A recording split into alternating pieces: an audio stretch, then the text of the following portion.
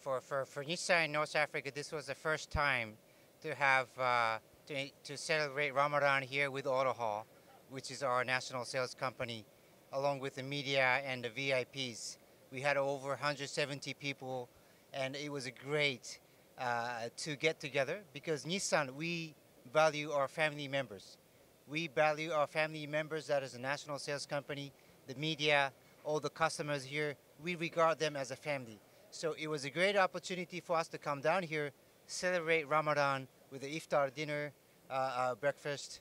It was a great opportunity to get together. The Nissan presence in North Africa, in the last 1 year, we have increased our presence here in Morocco, whereas we have increased our sales by 80%, and we have also almost double the market share.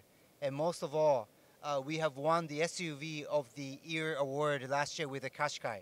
So Nissan has been increasing our presence in Morocco. It is one of the important markets in North Africa and Africa as well. And we are going to continue our presence by having more new models coming in Morocco.